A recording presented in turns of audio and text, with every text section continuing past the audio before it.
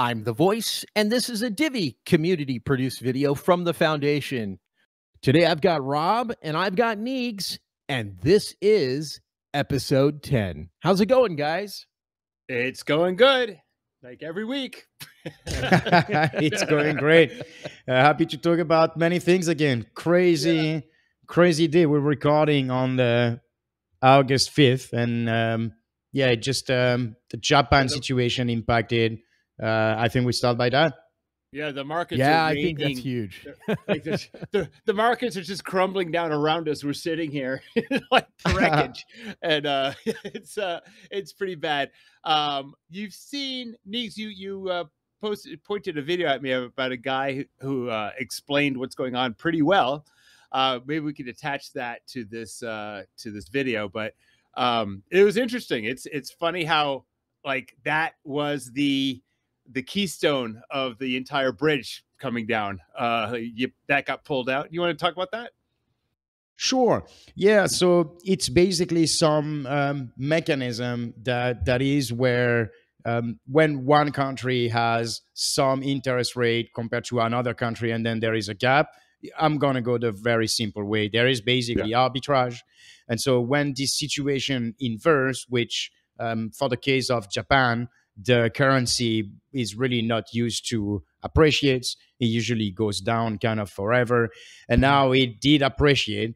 And because the Japanese government raised interest rate to combat inflation, which is very rare in Japan. And now it creates a major situation where people are basically being liquidated, and it also impacts the Japanese banks who made those loans. So it really a ripple effect in all the markets, all over the different industries, because now it is a major impact in anything financial, basically. I think there was like the idea is like there was there's a presumption that lots and lots of people had that Japan will never raise their rates. I mean, I say never, but that was the presumption that it's stable. And then things changed, and they did.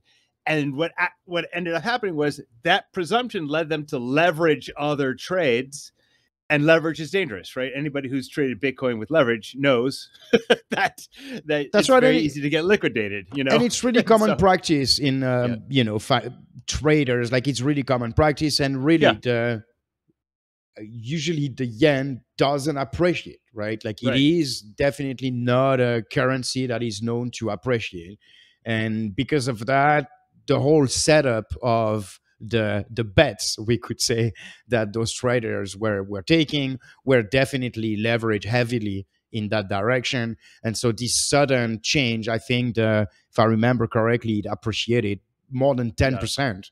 Is a huge change that definitely caught everyone pants down. I could say. It's like a house of leveraged cards. That's what came down.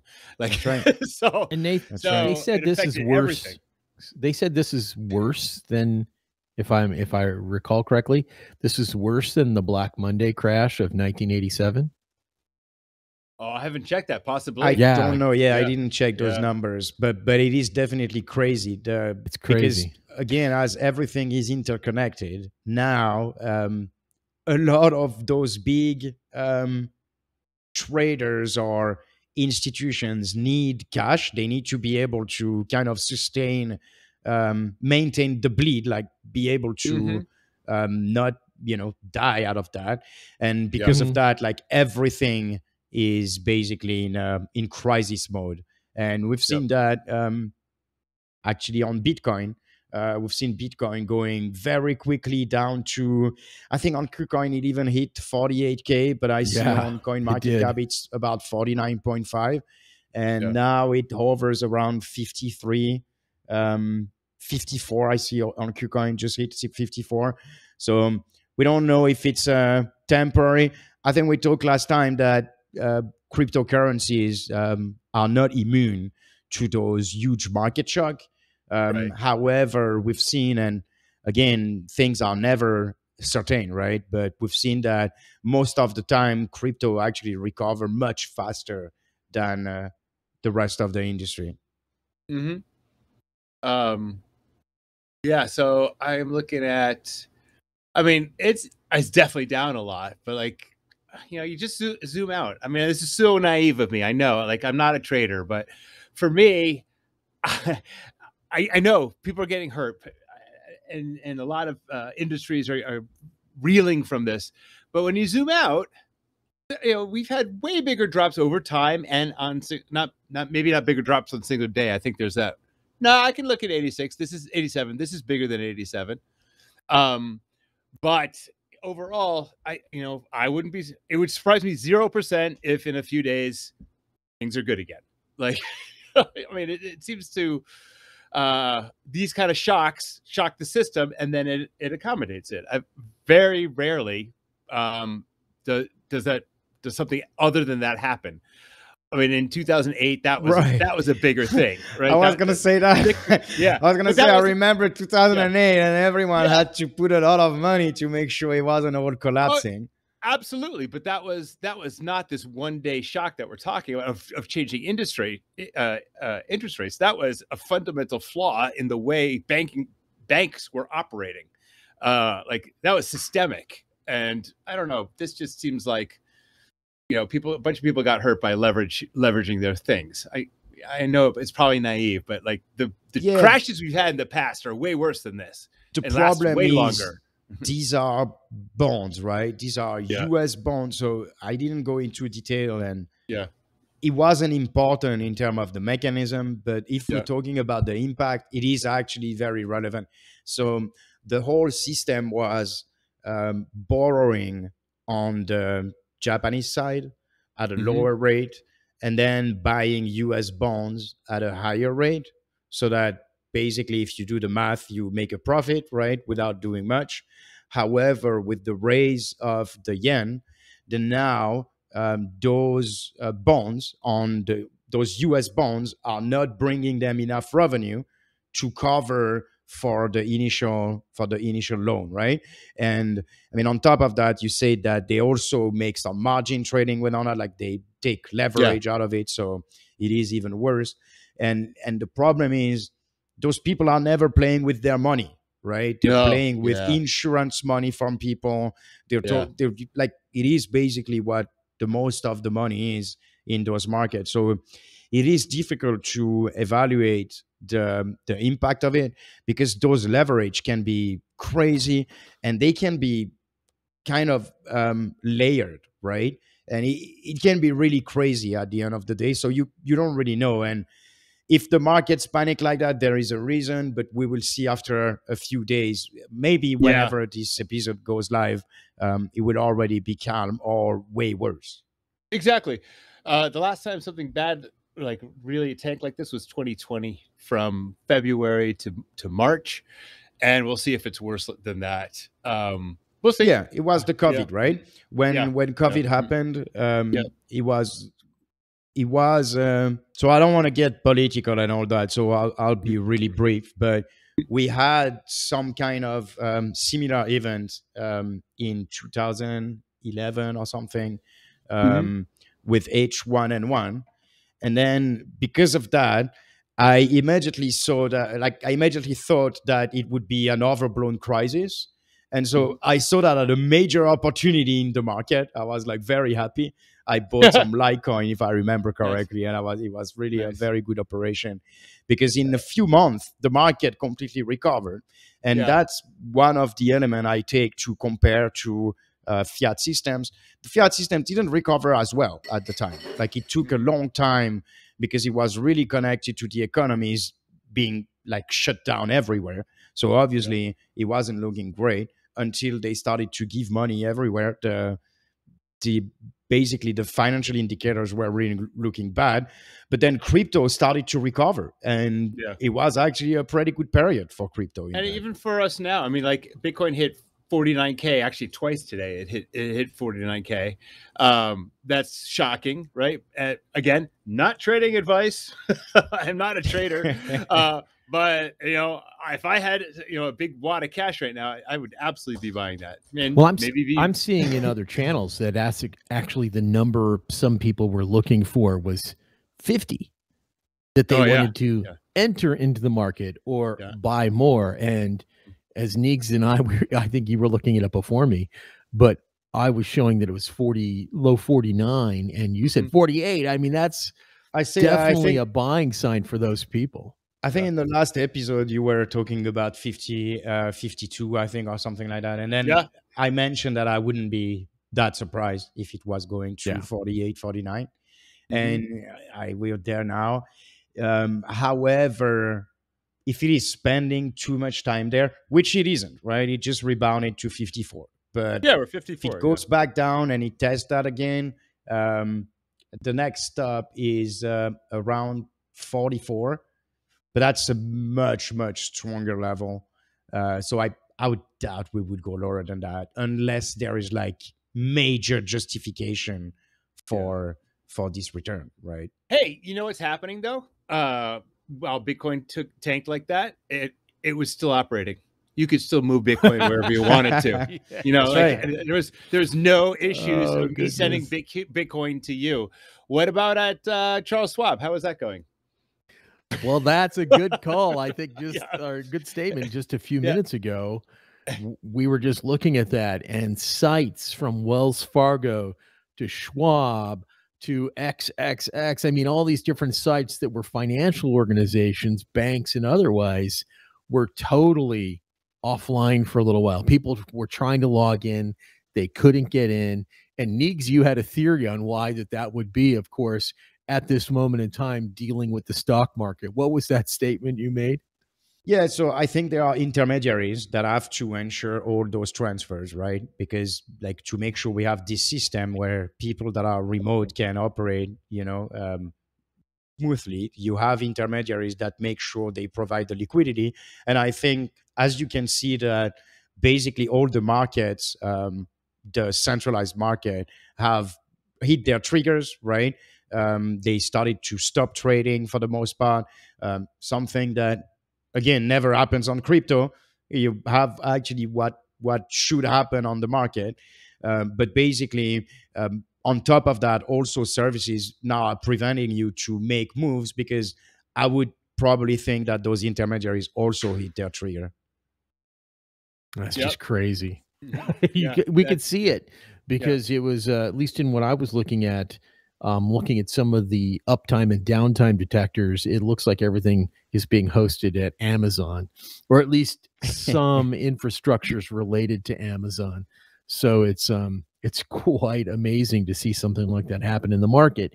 It's bad for some and it's good for others. That's the one thing we always have to remind people is that as somebody's selling, somebody is buying. And so you can choose to be at different positions in time that can be beneficial, just like we were just speaking about. There were people waiting for that 50,000 hit on There's That's a right. caveat. BTC. Yeah, there's And one actually, caveat to that yeah, go though, ahead. because on leverage trading, there's people who are getting liquidated and people who are getting those liquidations, right? So that's that's going to the Yeah, exchanges. yeah, It's not really well, of it's course. not really a Mhm. buy and sell. And we just saw $1.3 billion worth of liquidations between That's all the right. dexes and sexes. So that's it's So not all the buy thing and is sell. that it is supposedly it is part of a healthy movement for the Yeah, market. yeah. That's how it's supposed to be looked at, right? Like those Yep. things are required. I'm sure people who are part of those liquidation are Yeah, definitely not they're in that happy. opinion, Yeah. but it is, yeah, it is the way it works. Like definitely the market washed a ton of money from the market cap. It also dropped the lowest since 2022. Yeah. So basically raised all profits from 2023, 2024. Yeah. So it is it is a huge drop. Definitely, I think the alts also have taken a huge hit. They've been taking a hit now since a week or so. Yeah, it is a difficult situation for the markets, but I think that at the end of the day, August has also historically been a bad month for crypto, and September has historically been a good month. So Yeah. let's see. Let's see what happens. Yeah, that's right. No, we're not over yet because Yeah. I just added that one but it's more about talking about that it's continuing. So Genesis is going to distribute $1.5 billion of crypto to their users. So just for context, they were part of the FTX web of interconnected Fiasco. services. So they were not Yeah. FTX directly, right? But they were connected to some FTX guarantee and funds. And basically, all of that is being settled right now. And you will see many different services starting to distribute a few billions. There is 1.5 billion on Genesis. I think there is one other billion on another service. So there is a few more coming to the market. Yeah. Yeah, it seems to be like this unending supply of people like giving back tons of Bitcoin. I don't. It just seems like there's another one. There's another one. I know that we were expecting this one. It's just like the Right. Germany's thing, the Mt. Gox thing, this thing. It's a ton of money, moving out. Anyway, I didn't put it there because Yep. I think it's kind of a given. But MicroStrategies increased their Bitcoin holding as usual. oh yeah, man, yeah. With that kind of money, I would buy it too. Jesus. Yeah. That's All awesome. right. So, can I tell you where I was last week? Oh my goodness. Yeah, Where go were ahead. you? Yeah. Where were So you, Rob? So I went to the Bitcoin conference in Nashville, and it was fun. It was big. The place where it is, the music hall, the music center, I think it is, City Music Center, is a big building. There was 1, 2, 3, I think 4 different speaking area stages. I can't say I had the attention span to sit there and watch people in chairs talk to each other. So I can't report on a bunch of these talks. There's a bunch of for me, the interesting part was over in the kind of vendor area. So it was mostly miners in there. There's like a ton around mining in terms of machines, in terms of like housings, in terms of cooling systems, in terms of like whole bunch of stuff around mining, and then a whole bunch of stuff about like wallets, secure wallets, and platforms and lending. And like that area was like the size of, I don't know, maybe a football field. It was huge. Yeah, it was, I can't say I've ever been to football, so maybe I'm wrong, but it was huge. That's all I'm trying to say.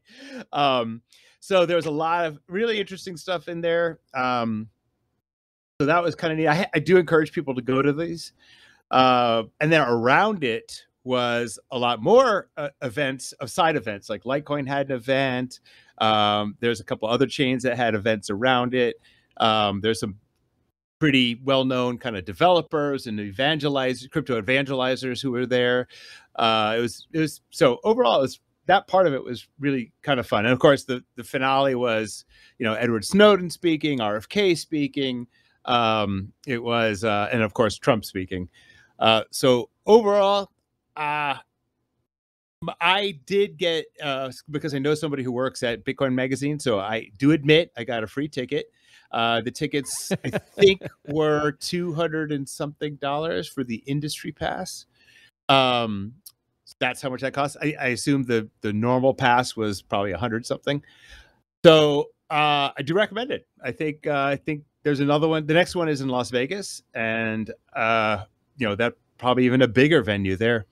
Highly recommend. I think people should go to it at least once just to see what the latest and greatest is, especially if you're into mining or if you're into like Bitcoin centric. Not even if you're a maxi, like I'm not. And there's a lot of other stuff there. So highly recommend. When is the one in Vegas? Do you recall? It's in May, I think.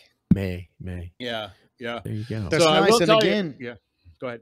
Yeah, and again, we've seen that it is being like looked into by presidential candidates. So RFK went there, Trump went there. Yeah. So it is again a great thing to see that. Basically, those guys they want voters, right? And so the fact that they acknowledge that there is some benefit for them to start to say they're positive around crypto means that crypto is actually reaching slowly the masses. It is a very interesting situation. Obviously, we hope it continues like that. And I think Trump made crazy pledge that were really extremely exciting. So I have Yeah. to say, I've never actually watched Trump speak before, and I have to agree that I understand why people kind of like it. Like, he's definitely a great cheerleader for himself and the things that he wants to do and the things that he is, you know, the people that he's kind of pandering to. So it's a Bitcoin crowd, right? And so he fires off shots at Gary Gensler because we all hate that guy because Yeah, that guy's yeah. in the way, right? Gonna He'll fire fire him. shots.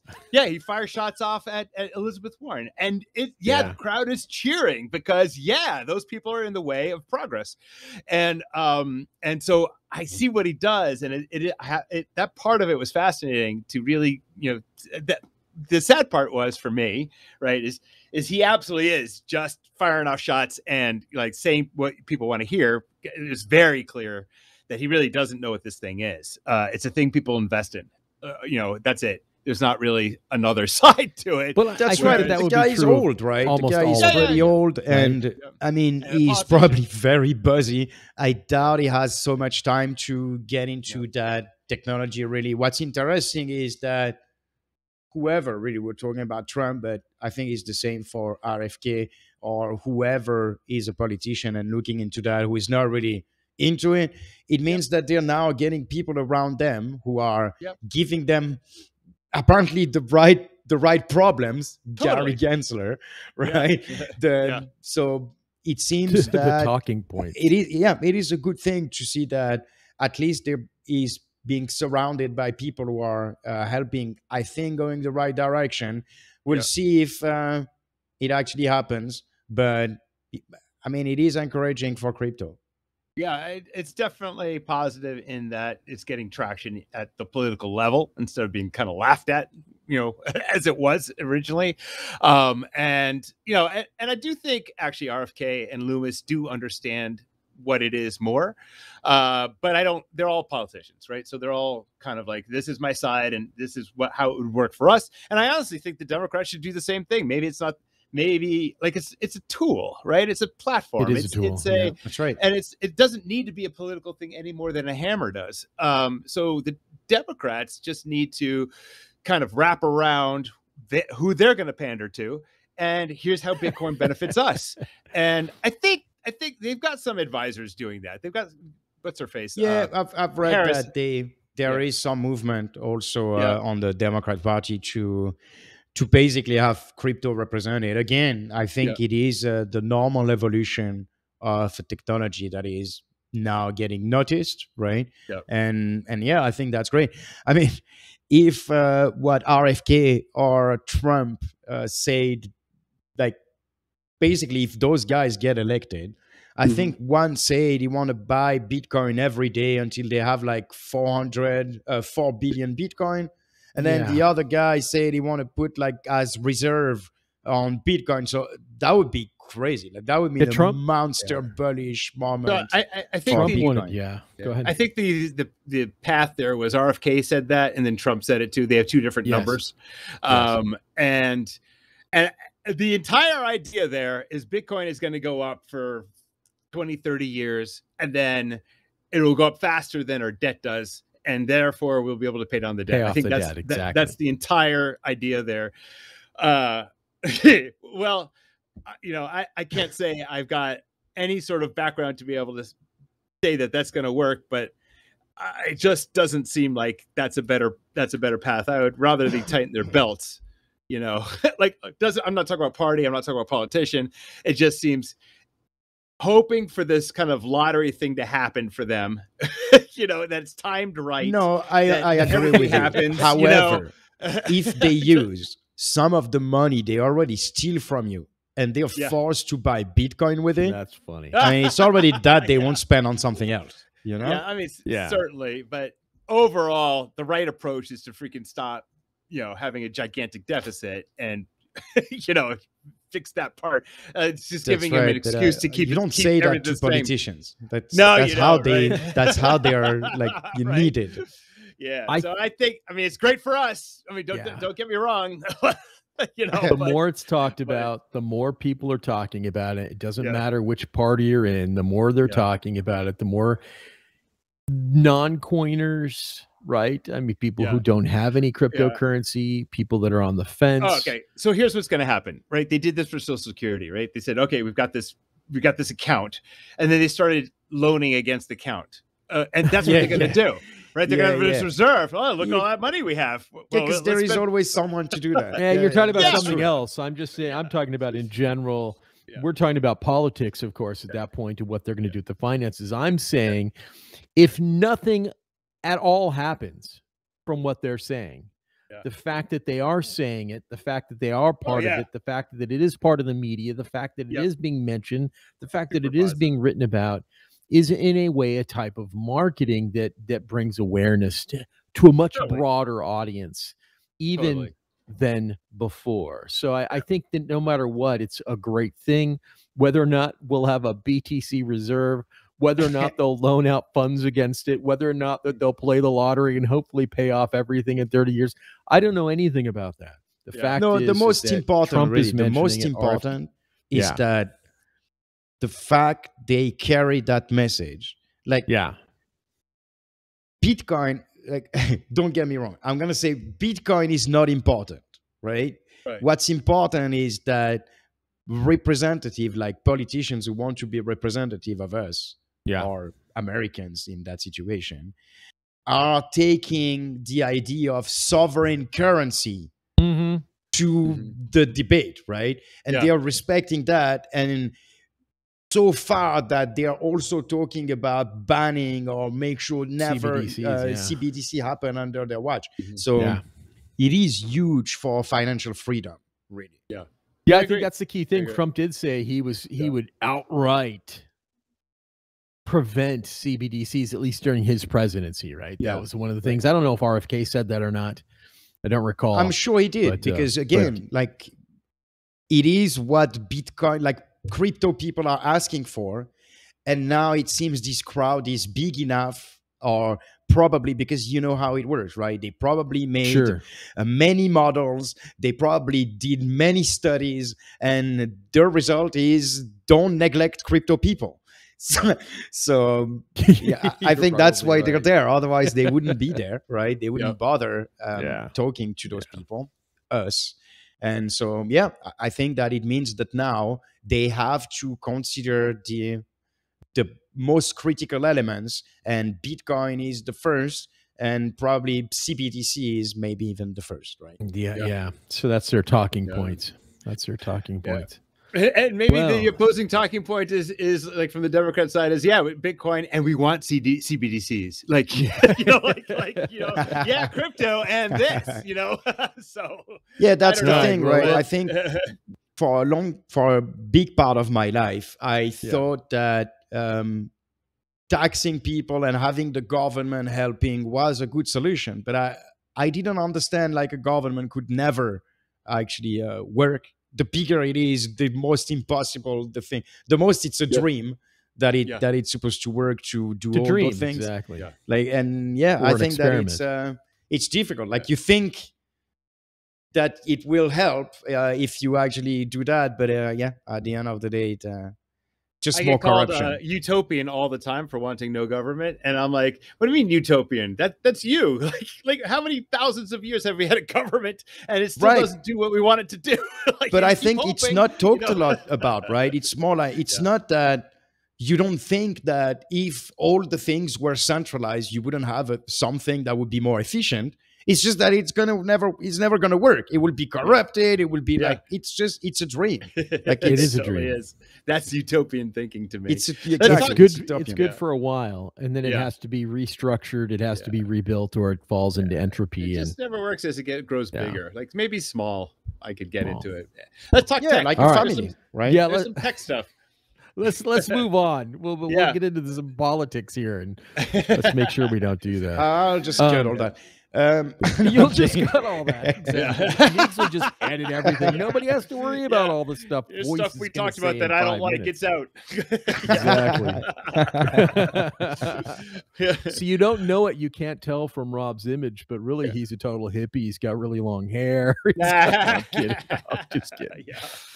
Yeah. So talking used to tech. be. Talking tech. I'm ready to talk tech. You guys All ready right, to talk cool. tech? Yeah, So let's go. What happened to Casper? Let's start there, because that's right. That's right. Stuff that won't be happening on Divi. right. Oh, Right. there you Yeah, go. I there thought you that go. was a good Okay, thing. Okay, right. we can Okay, we're talk done. about it. Right. Yeah, I know. So actually, Neeks, you brought this up. You want to bring this out?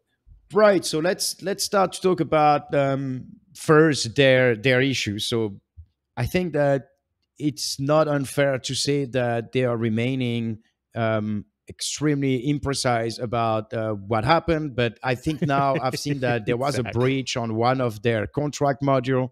So I think it's again one of those smart contract weaknesses. And so what happened is that they stopped the blockchain and they were able to verify all the blockchain and also go back to, because they saw some malicious transactions, and so because of that they basically voted to revert. But the catch here is that they only have 100 validators, and only 7% of those validators are required to stop the blockchain. So in less than 24 hours they were able to stop the blockchain. And I think it is an interesting point That's to a bring about Nakamoto, right? That's what a do we call Nakamoto. decentralization. Mhm. Because we were talking last time about the pools, how they are centralizing in a way the infrastructure. I think that having 7 validators being able to take an action and stop the blockchain is, I think it is difficult to call that really decentralized. Yeah. I was sharing a post that I had a lot of fun about.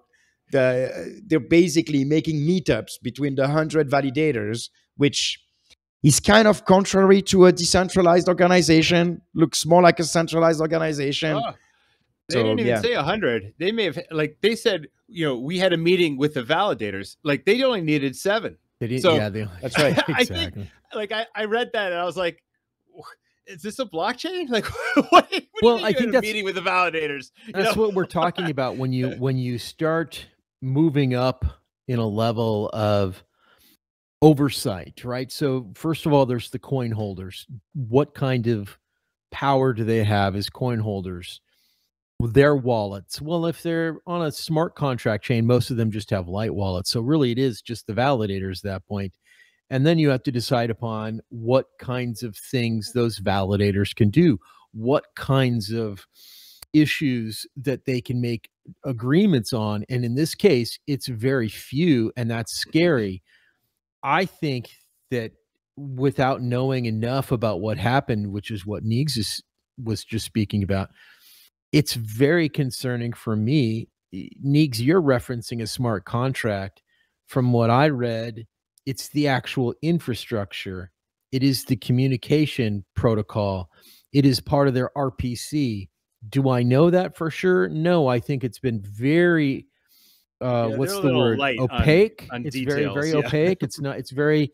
It's very generic. What's being They shared? say it's not right. They precise it's not their architecture or consensus, but there are other reports that are saying it's that. So Well, it's very the articles fresh. I read were from Consensus, where they said that it was targeted its infrastructure for the RPC endpoints.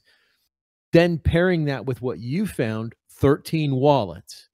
Pairing that, of course, 6.7 million in illicit transactions was contained. That's the centralized aspect. That's the few made a decision because of some weakness somewhere, either in the system or some validator. We don't know. And so I'm not sure. I think that this is one of these things that will become more clear as we move on. The main thing is that, well, some people may say, well, it was 7 people and they stopped $6.7 million dollars at the time of illicit transactions happening. That was a good thing, right? I think that's right. People definitely said that on Twitter in response to the post. 100%. Yeah. Yep. So it's, to me, go ahead. that's scary. Yeah. It's fine. Yeah. So if you look at this with Divi goggles, right? If like Divi from our goggles block, is good. yeah, our blockchain has never stopped, right? This stopped. Solana stopped. It's weird to stop blockchains. Like for us, that is a very strange concept of like, we'll stop the chain for these guys. It's so weird. And then for us, though, what we're going to be doing is like our utility is going to be on side chains. All the things that may or may not happen, go ahead and talk to validators on your sidechain if you want to, but it's weird that everyone else who has utility on your chain, right? Casper is a main chain that has smart contracts on it, and they're wanting lots of people to use their main chain. They just stopped it. It's for us, that's a terrible model. What they say is that they decided to because. So let me take a step back. So basically, there is always that scale between speed and security, right? Decentralization. And here they're basically claiming that this model with 100 validators is to make sure that things go fast enough compared to being completely decentralized, right? So it is definitely not a direction we're taking. We're taking completely the opposite. We're full decentralization, and the way for us to address the speed issues, the scalability issues, it is through sidechain. It is through expansion of the network with other blockchains, like any system, really, right? You just evolve the system, you grow it, and you don't try to stuff everything in one part and try to. And honestly, if you need to stop your sidechain because you modeled it after, I don't know, the Casper architecture, however you did it, that's, to me, that's actually fine. You go ahead. Totally up to you. You have your meeting with your validators, right? But the main chain continues chugging along, and all of the other utility on all the other service chains are all chugging along. It doesn't affect anything. What happened here is an insane proposition to me. Same on Solana when they stopped. That's right. I don't care how fast it is. You can even make your sidechain super fast, just like this, but it shouldn't affect other sidechains or other people using, providing utility, on this main chain. That model, I think we're going to see with time that model starts to go away, because you can see how insane it is. I think I'm very emotional about this. And I think it's easy to see the model as, for me, a blockchain like Bitcoin or like Divi is like a country, right? It's like an economy of a country, the Divi country or the Bitcoin country. Yeah. And then the side chains are like in multinational companies, right? They're just stores. They offer a service. So if a store closes, it's not a problem. But if the economy of a country closes, it is a major problem, right? Correct. Because people now can't do anything, right? So, and it's even more so than that. You're calling it a business or something on the side. It still is its own independent entity. You can make sure that it's its own blockchain, essentially. Yeah. And so I really like your model, at least the way you describe it as a business, but it's isolated. It has total freedom to do what it wants, when it wants. Even in Rob's example, if you choose to make one that has that kind of feature in it that breaks down because of something. It has a stop feature in it. That's your chain. You can build it like that. Yeah. We may have an opinion on how to build it, but if you decide to build it that way, that's totally up to you. It's totally up to your community. It's totally up to how you design it at that point in time. That's pretty wild, though. Yeah, I really like how you design that or describe that, Neeks. Let's move on to the next one here. Starknet ZKX protocol. Yeah. Stopped. Like, I keep on talking about things that stop here. So it shut down. Well, I mean, it's worse than that, right? I mean, it didn't just stop because how do you stop a protocol? It is a smart contract. That just means that there were things built into it that they could start and stop the smart contract. But is that blockchain? No, so what is it? Is it right? Yeah. It is it was a very promising project that was offering a decentralized derivative market for Web3. And basically, they were connecting with multiple blockchains, obviously not through our model, but through this old model Yeah. smart contract. And basically, they initially raised, I think, 5 million, if I remember correctly. And a few months ago, they announced that they just raised more, and they were at seven something million, and they started a public sale about their token, which went live last month, or like a month and a half ago. And now they completely pulled the coins out of the exchange and stopped their whole system. Was I reading that they they're did some being bankrupt. investor refunds before the token generation event? Yikes! Yeah, I think they did. They were Can you hoping repeat to that? hold some. I was reading, and of course, we're talking about it. They had investor refunds before the token generation event. So Now, I there could are be wrong about that. speculations, right? There So are some speculations on that, speculate that this this public sale could have been some kind of event to try to save the project Correct. and Yes. offer a way out for early investors, and most likely it didn't work, right? Because otherwise the project wouldn't be closing doors. Yeah. It's just, Yeah. it's scary. So it's not a smart contract exploit, but it is more looking like a rug pull, because you don't really know it where does this look money like it. went. Yeah, we shouldn't call it that, because I don't think there is enough information, but it does look like one. It does look like a everybody rug calls pull. anything just because the value goes down in something, it's a rug pull, or so just because somebody starts No, but focusing here on it's something they else. claim that they just raised more. They did a public sale, all that in a matter of 2 months, listed the coin, and now everything is down. So there's definitely something that hasn't been communicated. And the rug pull would most likely means that they would have enriched themselves. So we'll see. But right now it doesn't look right. But just again, putting on the Divi goggles about rug pulls. So you got to remember, a lot of these things attached to main blockchains through smart contracts, right? Correct. I call those endpoints.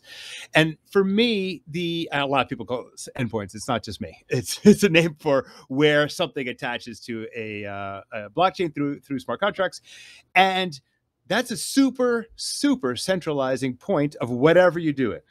Outside that smart contract, whatever you're doing can be completely decentralized. But when you connect to a blockchain through smart contracts, you're creating these very centralizing endpoints. Almost every interoperability project does it some way like this. So I like to call them CrowdStrike endpoints, because one person can screw up and then the entire thing is broken, maybe in horrible ways. And what we're proposing is that you don't connect to blockchains that way, right? In Divi, these we call them side chains, but they are inextricably attached. So there isn't a smart contract that gets put on there. Everything that happens is automatically decentralized. The chances of something like a rug pull are far harder, are far lower, and doing it is far harder if you do it in a decentralized, trustless way the whole way. That's right. And despite what people think, right, Cosmos and their IBC network is not using that kind of technology. Are you trying to roll into something else? I'm absolutely switching to the next topic. He did it perfectly. I think we had a segment just not too long ago about a blockchain, and now we're back on that blockchain again. It was not the last one, but it was the one before. Because it's important, right? It is one of the referent model for current interoperability, but the problem is it has major limitations that is very clear it will never be able to go beyond, and what we offer definitely solves that, and at the end of the day also solves it for them, right? I mean, in reality, their hub and the whole synchronization will never be fully decentralized. Like, this model is definitely very problematic if you really want a fully decentralized system. But I mean, it is definitely something that we could connect to at some point. But here, I wanted to highlight this, where the IBC hook, which is one component of the IBC Cosmos tool set to be able Infrastructure, to yeah. connect ICS contract, I believe. And that thing has exploits, and it was exploited. And Luna, which probably everyone know now, but maybe not everyone knew it still exists. So Luna was exploited, some user loss found. And yeah, I think it was interesting to bring that, because obviously it's in our interest to highlight that the models that are in place are definitely not um, viable long term, because you can't survive with those exploits all around, and having to trust again a centralized hub. We talked about the fact that it stopped for 5 hours last time. The whole issue for synchronization is relying on the hub, and so it is very complicated to build a fully decentralized network with I see that kind of similarities technology. between our first, though. I see similarities between Casper. I know they are completely different platforms and protocols. I know they're not the same, so don't critique me on their infrastructure. But I see the same thing, and it really leans upon what Rob stated about CrowdStrike. There is a weakness that can be hit at one point in both of these infrastructures. In the IBC case, it's the hook module. In the Casper, although we're debating it, it could be the RPC endpoint. It's so odd to me, and maybe because of what we know and how we see side chains becoming a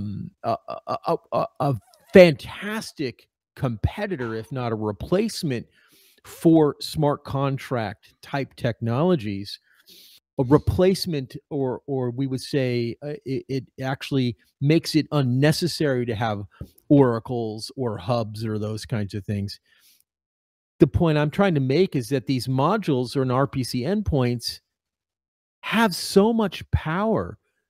You have a situation to where it's leveraged millions in transactions. You have Terra, which has 4 million in assets like USDC and Astro tokens from their cross. This isn't like Luna, where we had the Luna contract leverage. Maybe it is, maybe it's not, but I'm not reading it that way. Luna had where they were obviously putting coins in the contract, pulling coins out, swapping them from one side to the other side, and it created an imbalance in the smart contracts calculations. And of course, there was some strange minting going on. That was so long ago, I don't remember exactly how they did it. But that's one thing. This seems like something has been given power-wise too much permissions. This comes back to trust minimized. Something there has this power that somebody can leverage. It's so scary to me. And I said scary before, but I don't think most people realize this. When you have these off-chain situations, you participate in that situation, and that contract may be related to other contracts, which may be related to other contracts. They're layered, and one contract in there may have absolute power and authority to move, trade, or give some bad guy all the money. And that's what I see in these situations. Side chains, you may choose to make some really dumb decision and layer things like that.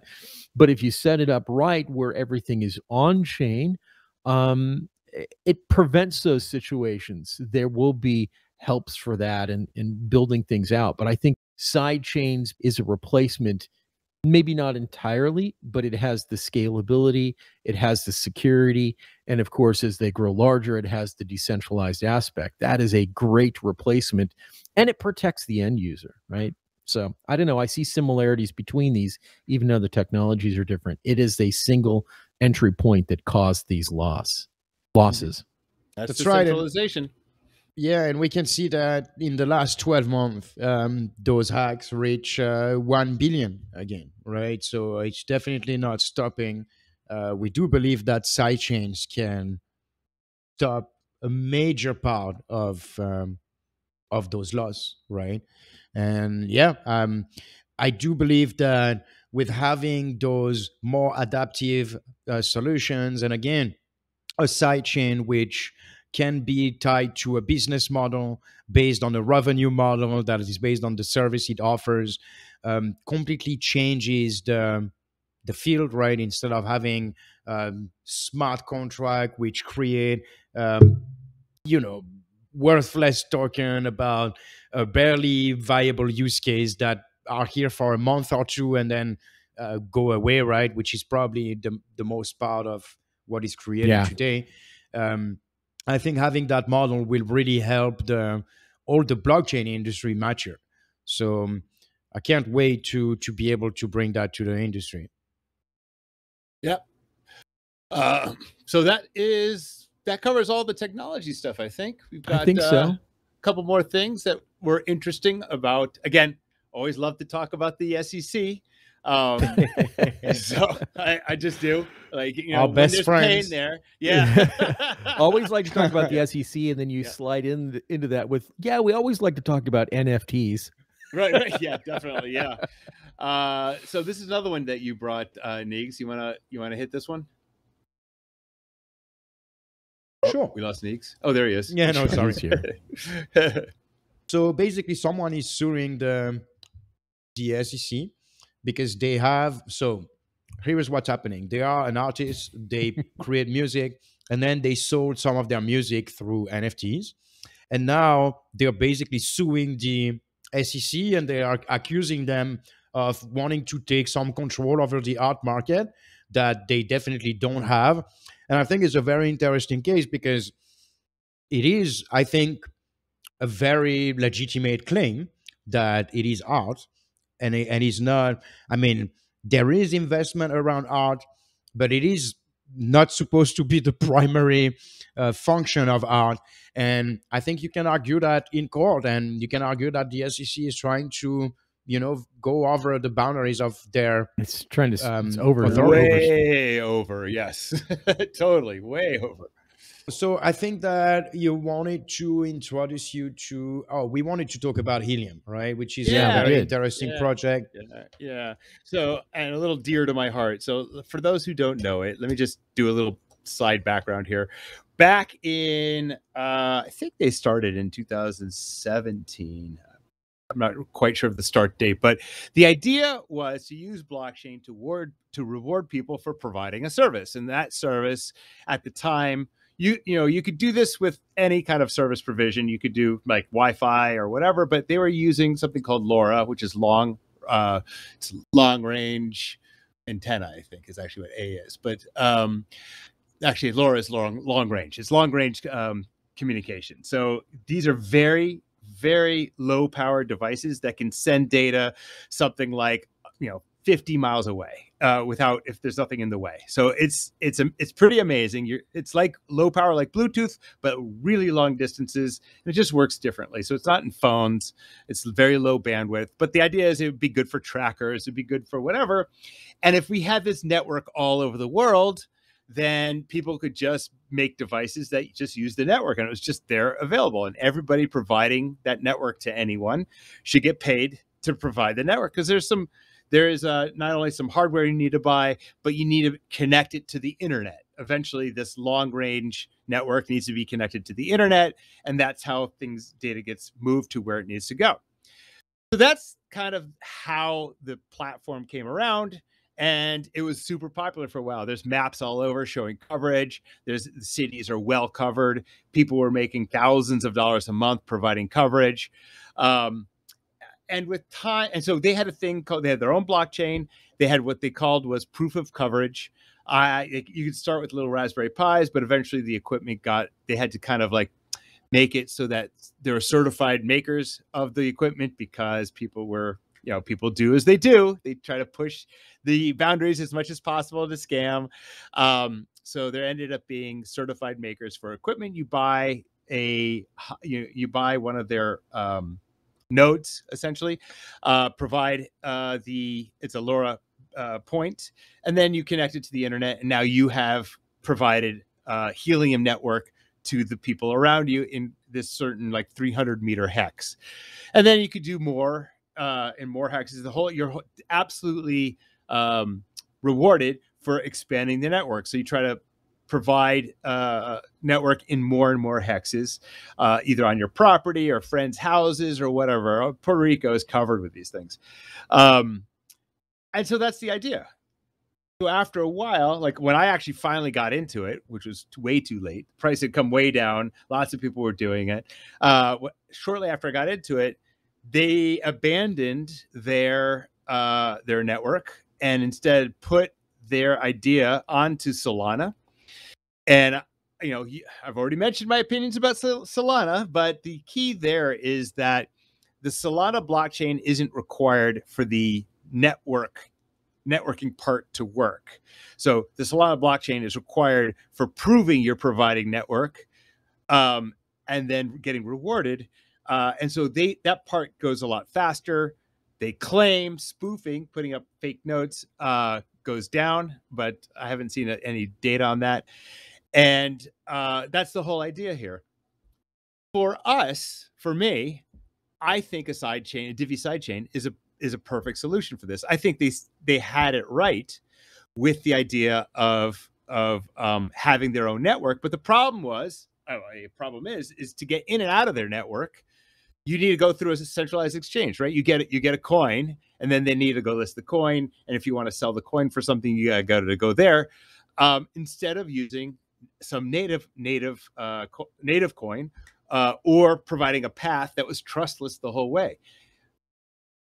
That part of the network could have been much better, much easier if it was a sidechain and intrinsically connected to main chains that adopt this kind of technology.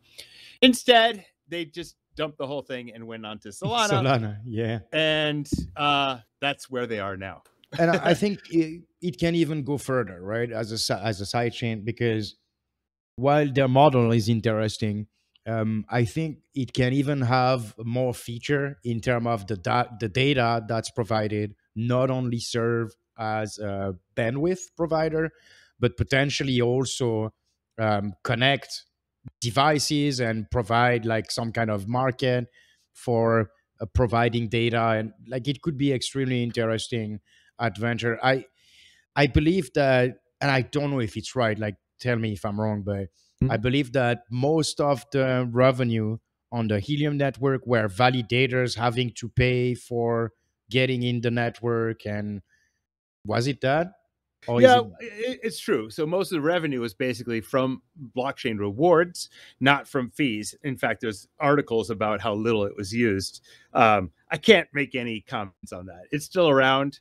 I love it. Sure. But I know there's some companies that were using it. I think Lime, a scooter company, was testing it out. So I don't know why it's not being more broadly used. So I can't comment on that part. I just know it's there. And I think you're right, Neeks. Like that's part of it, but providing real world oracles of anything, you don't. I think we talked about this before. You don't necessarily need blockchain for that, right? There's tons of places that there are sensors around that are providing data, and you don't need blockchain for that.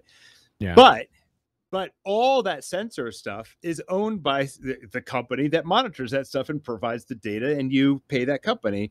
Whereas I could just be a person and provide data and get paid for providing that data. It's difficult because in terms of verifying the data, but there are places where it would be nice to know the data and not have to trust the government data. A decentralized marketplace of data. That's what the sidechain could bring. Totally. And so from us, I think the sidechain, and then having the trust that it's not just some other token. We're going to use a main token and make utility out of it, right? So for us, when we do this, we're going to build the sidechain. We're going to use Divi on that sidechain, and we're going to sell the concept of like do that on a sidechain, and that's how that's going to go. And we encourage community members like, what can I measure around me? Do I live near a river that might be polluted, but we don't know because it's government data? Pop a sensor in there, and provide the data and get rewarded in Divi and safely.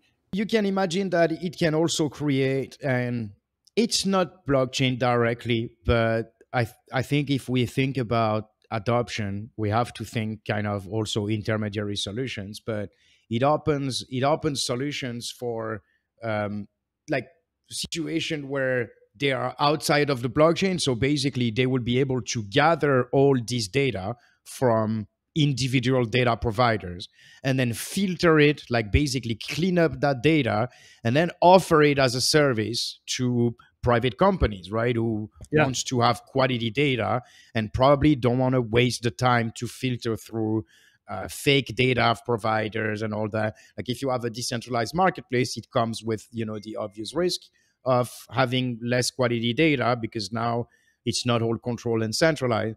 So definitely it opens opportunities for businesses who would want to do that, who would exactly that. They would filter the data and they would make sure that they provide data set for That's right. companies that are features and quality. So the blockchain part is just the platform, like we have businesses on the internet, right? So this is the same thing. It's a platform to provide data for people who want data or for people who want to aggregate data and provide better data sets. Like that's what we could do with this now. And we don't need a new coin to do it. We don't need any of that kind of stuff. We just need a safe way to move, to reward people and for them to move their funds into and out of the chain that provides the utility. This is a perfect solution for this. And, maybe one day we'll get Helium to reconsider, say, this is the way, use Divi. I think that was one of the issues that, random string, it's a side subject, but you had brought it up earlier. It's about a proof of the work you're providing. How do you know that they're always connected? If you're always connected, how do you prove that to anyone else other than stating that you're connected? And then you earn from that. There has to be a decentralized method that proves that you're a beneficial actor, that proves that you're doing some work that that may be providing that data, and that's done through the side chains. And so everybody that participate is doing something. And so much of what happens in the smart contracts has no way to do that. And that's why you end up with systems like in Ethereum today, because you don't have proof of work anymore in Ethereum. So you have these smart contracts. And then if you're elected and then you don't mine, you have downtime. And so since you're not able to mine and validate the transactions that came through, they can penalize you and slash your stakes. It becomes a secondary method of proof. And on side chains, you can do the work, you can prove you're online, you can offer utilities and services to vendors, and you can earn for that. And so it's a beautiful ecosystem. It is Satoshi-esque, if we want to say that. And it's decentralized. So it's all the things that he was speaking about that would be, and it's all the things that other people have spoken about that we can actually put on blockchain, and it's validated and verified through some type of work that you're doing. Yeah, and if it's lightweight, there's tons of applications that are possible. I mean, what if you want to sign up to post your fitness data just for it to be aggregated for people to get to understand, anonymized, whatever, but get paid to actually to put your fitness data out there. Air quality monitoring, water monitoring, like anything where there's data or new data being deployed, maybe like locations of devices or car or fleet of cars, like anything that you want to track, or maybe the position of animals. I'm not sure. Anything that people might want to have interest in, you could have this Oracle network that provides it all, and anybody can join it and provide some of their data. That's right. And I think the things you can do. I took the business example because I think it is really similar to that, because I think it will be interesting to see it evolve, because one sidechain can come with supporting, let's say, Helium and some kind of data, and then another sidechain can come support another set of data, and then a third one can come which is actually now supporting both data, and then you can have a new one that comes with ours, which has a better algorithm to filter the data and all that. So you can imagine a competition that can actually create about gathering data and offering basically an infrastructure that is the most optimal possible for data providers and data like consumers, right? Yeah. So I think it is very interesting. And it is one of the example, right? Like we talked about multiple things like decentralized compute, but I think it is also a very interesting use case. I think that we went through all the topics. Yeah. This time we try to kind of mix more the news with the actual Divi solutions that we bring. Let us know what you think. I think it was pretty smooth. Cool. I did too. We're gonna keep improving each time. So hopefully we're doing that. That's right. We didn't have time to set up for the new avatars, No. but it will come in probably in a few weeks. I think you're moving to another convention next month, and maybe we won't be able. Maybe we'll miss one episode, but we'll let you know in time. You bet. Yeah, that's true. Okay. Talk to you guys later. Thank you so much, guys. Thanks, everyone. Bye-bye now.